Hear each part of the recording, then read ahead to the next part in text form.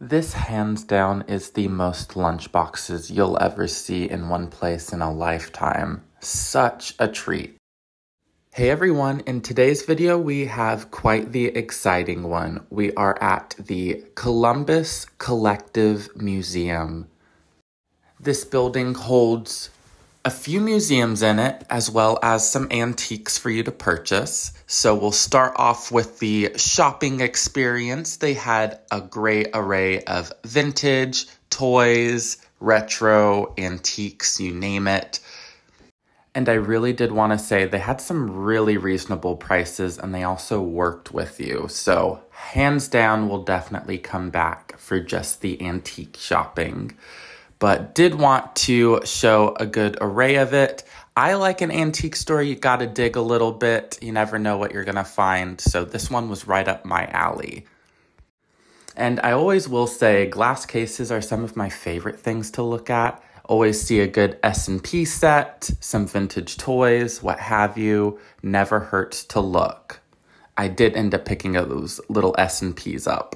Have to work on those as a project, but loved them. And of course, they had some dolls. I don't think I ended up picking up any dolls in this trip, but I know I did pick up some Lipperman ashtrays and a ceramic mermaid figurine.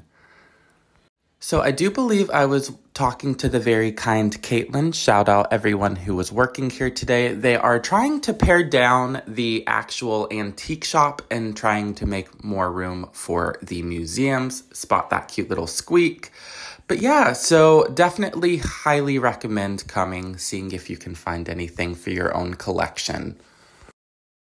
I think it's always so fun as a reseller being able to see things you've sold in the past and things that you have knowledge on. Loved that little kangaroo hopper.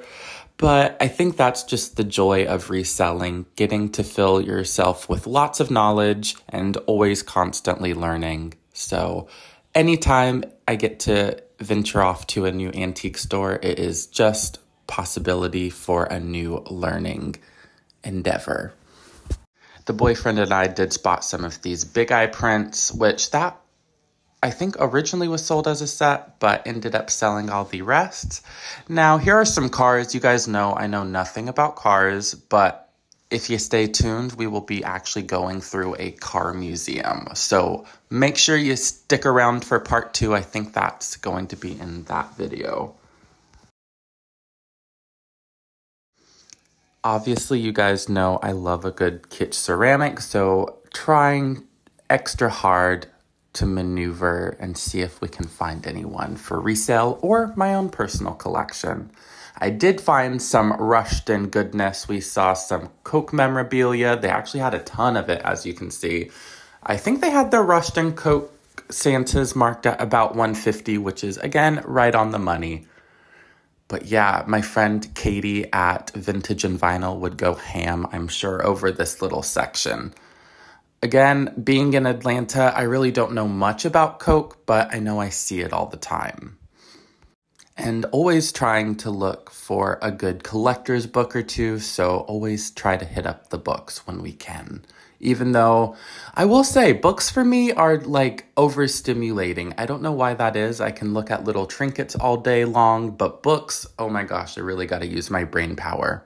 And here we are at, I think, definitely my favorite section of the building, which happens to be the Vintage Lunchbox Museum. Oh my gosh, when I say it is an understatement, there are hundreds and hundreds of lunchboxes, thermoses, TV trays, and more.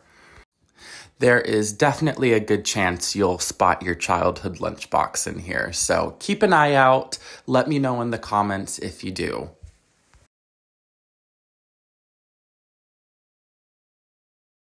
One thing I thought was awesome about the Lunchbox Museum, if there are duplicates of any lunchboxes, one will actually be available for sale. So if you are looking for something extra hard to find, you never know, you might just find it here. I did love this ponytail case, so good. And more of the higher end ones are behind glass. It's so funny, I have actually sold that little elephant Toppy. He was like a vinyl oilcloth plush. Loved the Beatles lunchboxes. Oh my gosh, I've never seen the yellow submarine one. They even had some, I do believe, really kind of kitsch ones from Japan, which I thought was really, really cool. And of course, some superheroes. Here were some of the ones that actually came from Japan. Love Pico, she's so cute. And again, watching this back, I didn't even notice any of the Hello Kitty ones, which I would have died over. Definitely went to the psychedelic style ones. Those were some of my favorites by far. And they just keep going and going. I mean, floor to ceiling, full of lunchboxes.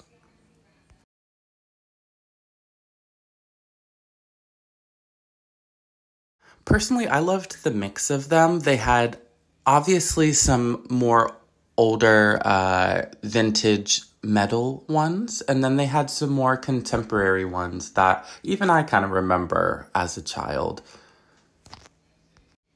Loved that thermos, obviously, so I think this is a great place to bring the whole family, see what you guys can find.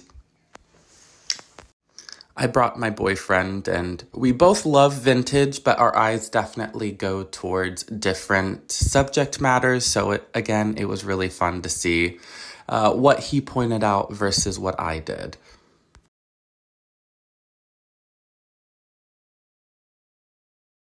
And honestly, I didn't realize there were so many TV trays. I thought that was really fun to see.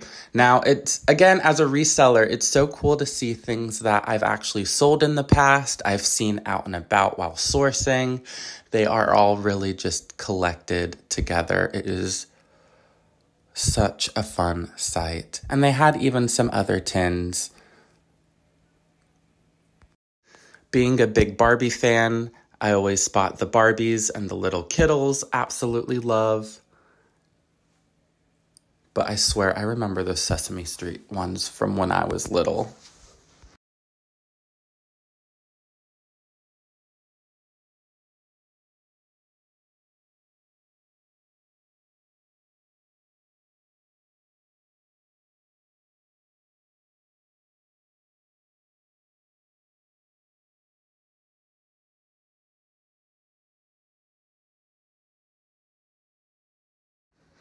Truly time capsule, being able to see the progression of how lunchboxes were made was really quite the eye-opener. They had some definitely early ones up into more contemporary, and also spot all the trash cans. I completely forgot to mention those. And they just had like a random tree in the middle of the room, which I loved. And my heart stopped when I saw this Twiggy lunchbox. I've been on the hunt for that one for many of moons, especially at a decent price. Loved that poodle one as well. I have the matching thermos, which you'll see here in a second, but oh my gosh, if anyone has any leads to a Twiggy lunchbox, you will have to let me know. I got this same thermos, I think, last year for Christmas. Love Miss Twiggy.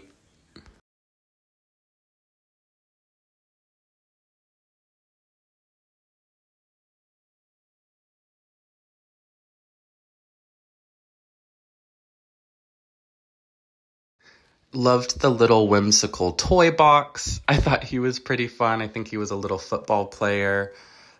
Tons and tons to look at. So make sure you are following and stay tuned for part 2. We will be exploring the RC Cola section as well as the vintage automobiles. So hope you enjoyed this video, and I will see you in the next.